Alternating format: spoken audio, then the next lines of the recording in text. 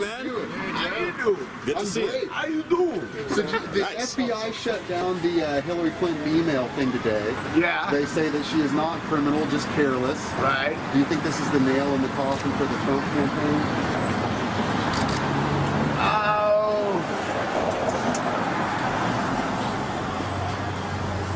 It takes care of a couple speed bumps. Nice. Do you think this shows that she's not a criminal? Well, I don't think she's a criminal. I don't think she was ever a criminal. Fair enough.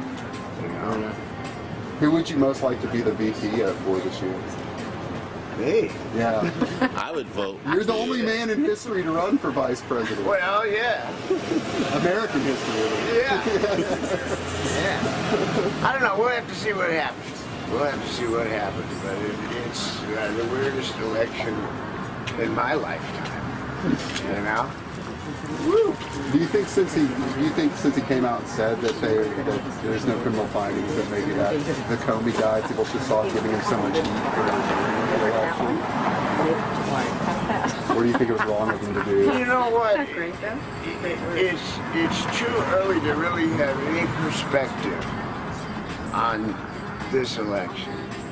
I just know that it's very complex and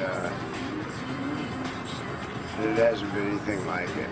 No, there really hasn't. I think after the fact, when we look back at it, we'll understand it more. Yes, sir. But I don't think I'm going to be able to explain it to you tonight.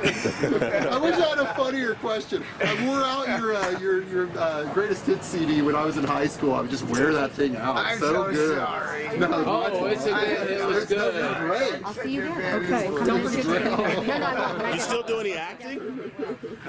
You still do any acting? A little bit. Yeah? Yeah. Okay. A little bit. Were you bummed out? I was thinking about like the Drew Carey show, you know, that was in Cleveland. Uh-oh. I gotta go. Okay. Thank you, sir. Is there any way I can take a